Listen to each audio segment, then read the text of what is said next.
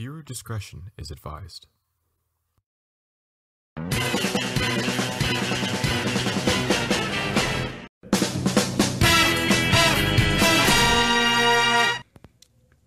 Hey guys, what's up? Another 24 Hot Wheels, guys. And I kind of screwed up the intro. 24 Hot Wheels cars in 24 days. Man, I am so exhausted. Today on day 8. Wait, is it day 8? Yeah, it is day 8. Today on day 8, I'm going to take a look at another 1998 Hot Wheels car for you guys. And this one I'm going to take a look at is this. Right here. The 1998 Hot Wheels number 694 from the Tropicool series, 2 out of 4, the Baja Bug. Before we continue on, I need you guys to do me a little bit of quick favor, so I'll be right back. Before this video starts, make sure you like, comment, subscribe to my gaming channel, go to my Instagram to buy something on my Steam, and enjoy the video. Make sure to follow my favorite social media, have a link in the description down below, and become my Patreon supporter, link in the description down below. So I have this diecast for a very long time, and I got this on a dollar store. It used to be close by to my home, but it does no longer exist, and I do miss it a lot.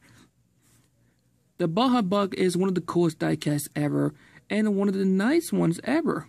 A off-road, somewhat look like a Volkswagen Beetle, but do a comparison of it, the shape is almost identical, but a bit different.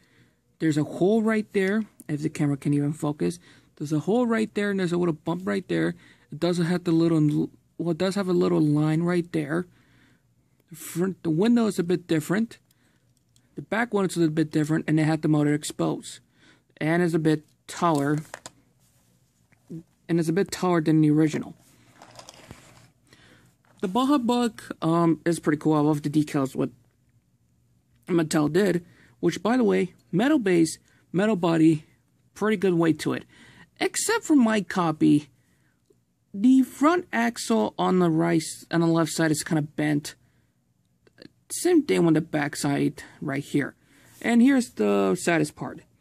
Normally the Hot Wheels car go like this, but yeah, mine is kind of drooped down, and I have no clue why. It look like it's been crushed like that, and I don't know, there's a way to fix this. But it still roll pretty good. It works with booster loops, current 1,000 racing and everything on the track. Minus the problem with the wheels right there, so yeah. Now let's zoom in for the thumbnail, and there we go. Overall, the Baja Bug is one of the coolest diecasts ever. I highly recommend you to have this in your collection if you love to collect the 1998 Hot Wheels, or if you want to collect all the Hot Wheels, this is the diecast for you. Anyways, you guys, I'm going to end this right here, so have fun, stay safe, and always, I'm out.